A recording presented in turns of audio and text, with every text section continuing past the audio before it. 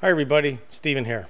If you ever wondered how to back up your NSX Manager, or better yet, how to do a restore, that's what we're going to cover, so stick around.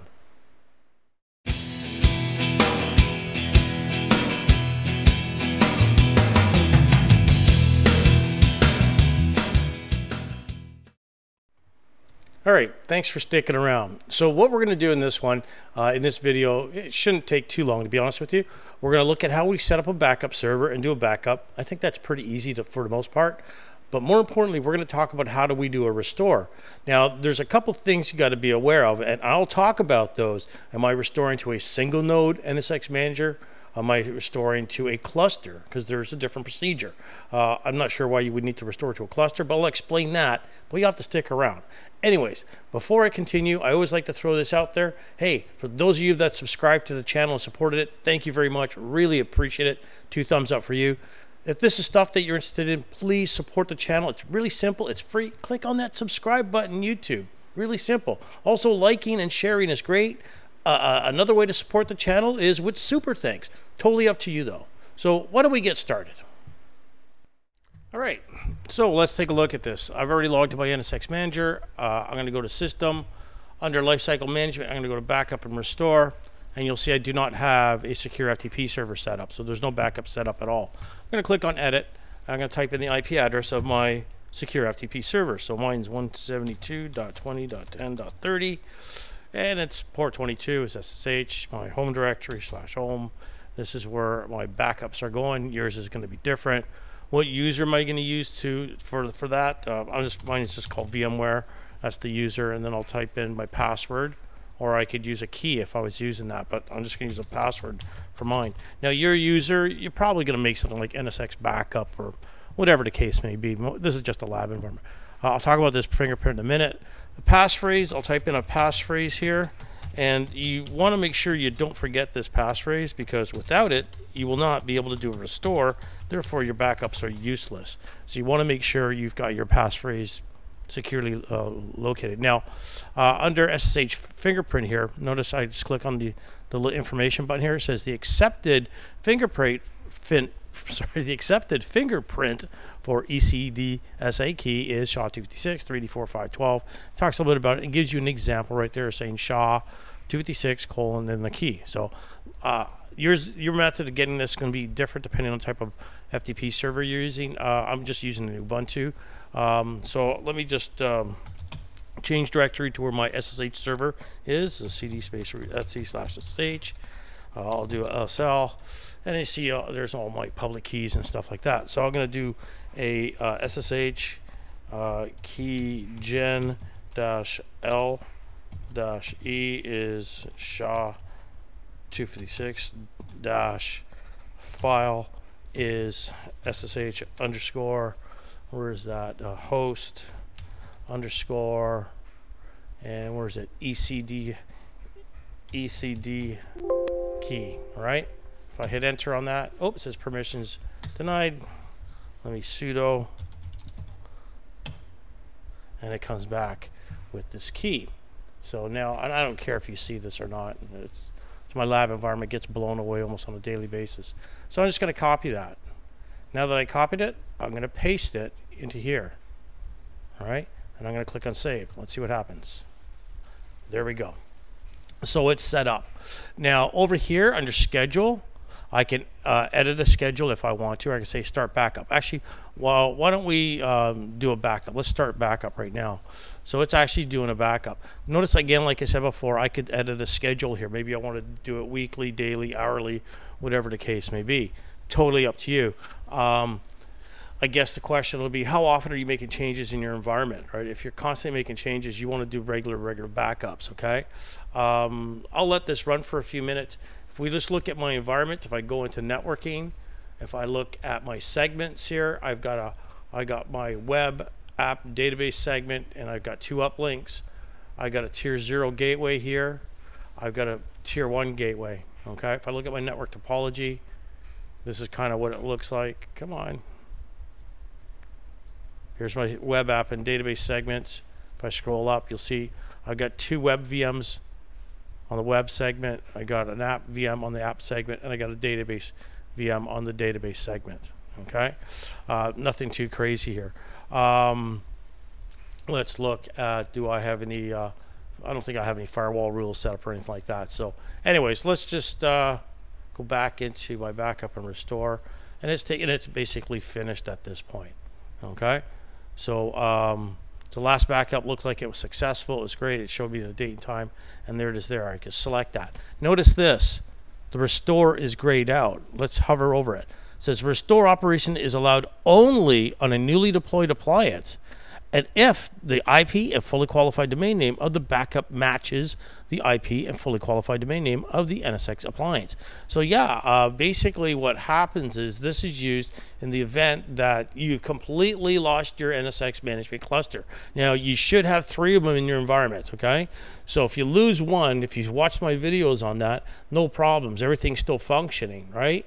If you lose 2, you got that one left over, well, your management control plane is down, but you could convert that over to a single node cluster and get it back up and running fairly quickly within 10-15 minutes.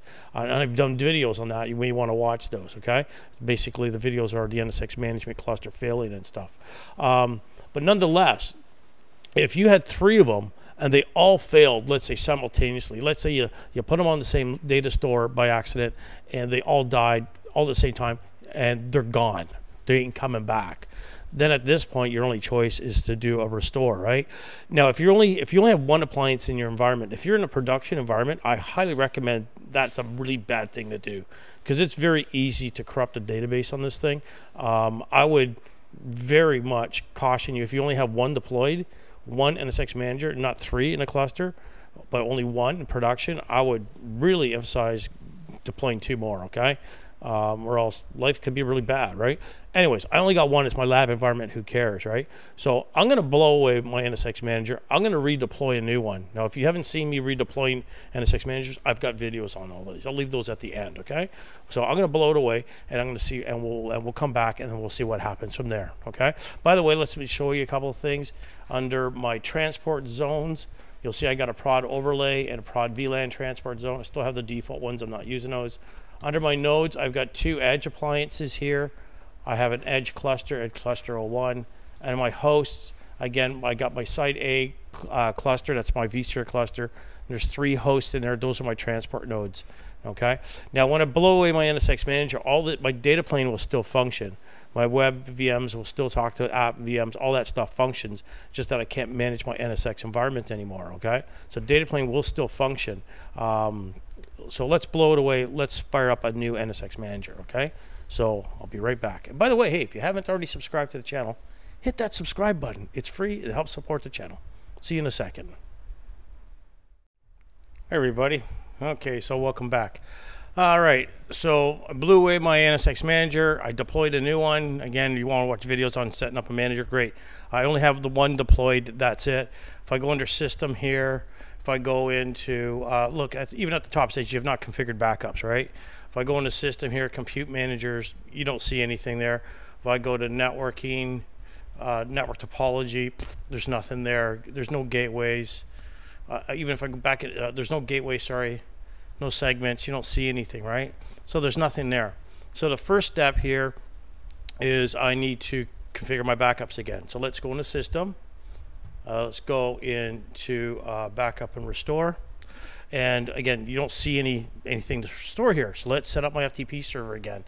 So let's go back into 172.20.10.30. My directory is /home/VMware backup. Again, it was just like before. We set up exactly the same as before, and then my password. My passphrase, and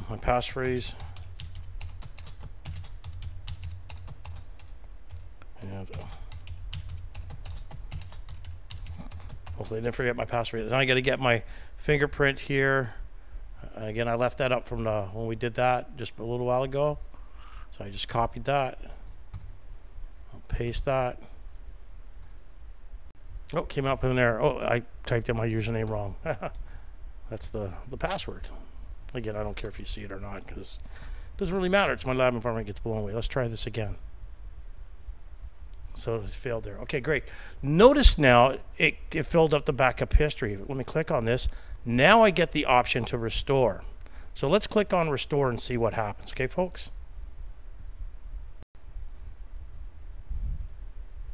So it comes up. It says, please read the following. Step 1, power off. Power off all managed appliances that may be running from the earlier deployment. Yeah, so generally what you want to do is when you're doing a restore, you want to restore it to one manager. So let's say, okay, this is my environment. I had 3 managers. They all died on me. They're gone. They're never coming back. Deploy one, okay? Deploy a new one, and then restore to that. Then once that's restored, then you create a second manager, join it to the cluster. Create the third manager, join it to the cluster. Okay, so that's kind of what they're trying to say there. Restore to manager appliances before manager. Restore to NSX Manager appliance from a backup. Note, during the restore process, your deployment will be read-only mode and user interface will be inaccessible. Okay, yeah. Go to the backup and restore page. After the restore, okay, so here we go. Let's go to continue. And let's let it run and see what happens. Cross fingers. All right, folks. So I'm just going to let this run. I may speed this up a little bit, and we'll take it from there.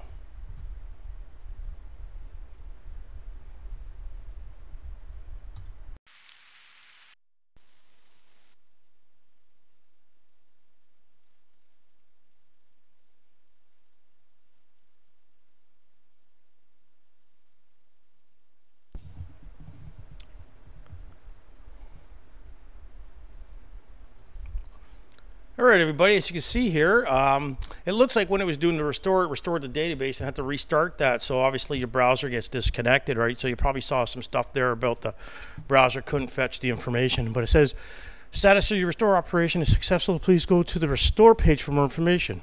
Okay, great. So I can say, don't show this page again. I'll say, all right. And let's see what's going on here. Let's go to system, backup and restore.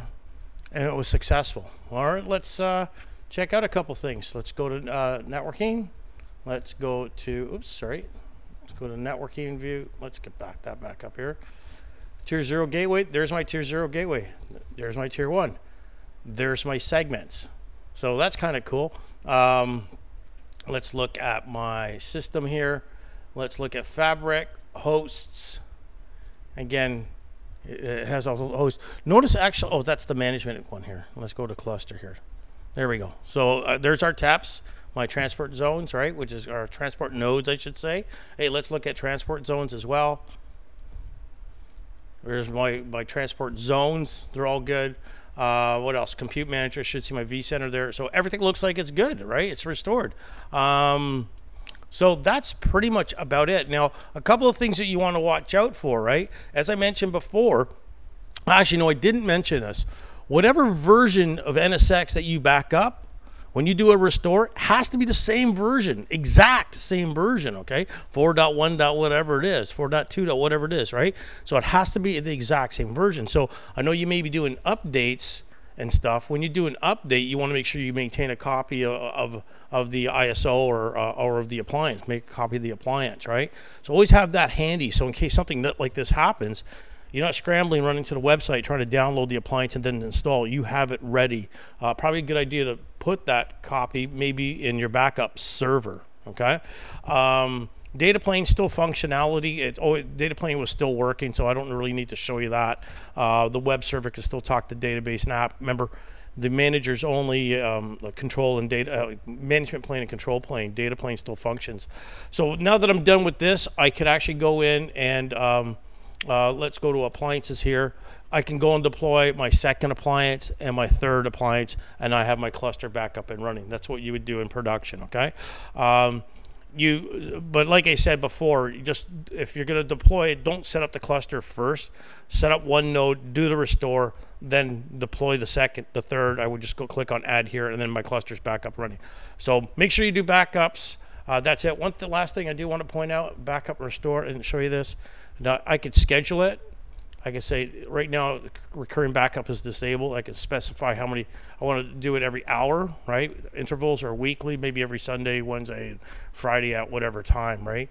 You can also detect NSX configuration as well if you want to back up based on configuration changes. So you have to ask yourself, how often am I making changes and stuff like that? If I actually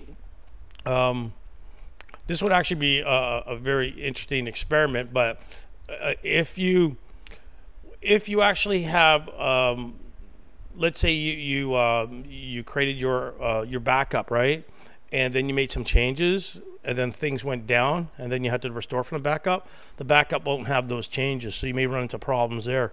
So it's important to make sure you're doing your backups when you're making changes and stuff like that. So how often are you doing that will dictate how often you do your backups. I'm going to cancel this, but that's about it. Thanks for watching.